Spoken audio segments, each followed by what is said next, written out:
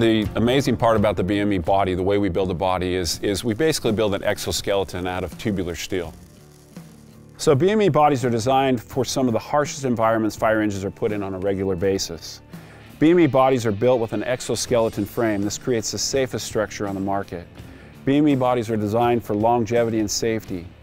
70% of the fire departments in the United States are volunteer and do not have apparatus replacement programs like some of the bigger paid departments. Most of the apparatus in the United States stay in service for over 20 years. Departments need an apparatus that will last that long. The BME tubular body is the safest and longest lasting structure on the market. We also try to build our bodies at cab height, which doing so increases the survivability zone inside the cab in the event of a rollover.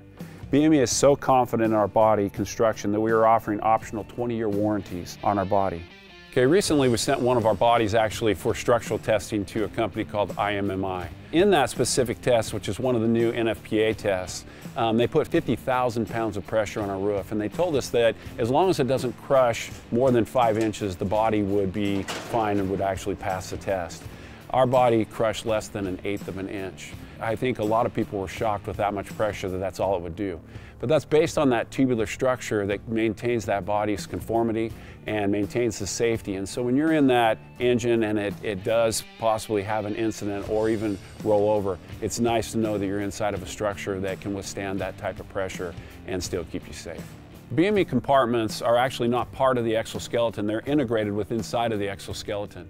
The reason we do that is we're able to allow some separation in between compartments so that as that body flexes and moves over some of the rough environments that it goes through, those compartments are able to stay together and the body's able to maintain its structural integrity. This allows this body to last that 20 to 30 year period.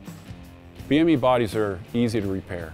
One of the benefits of the tubular construction is if there is an incident or an accident, we can send the parts or help the customer be able to make the necessary repairs to get that engine back out on the road.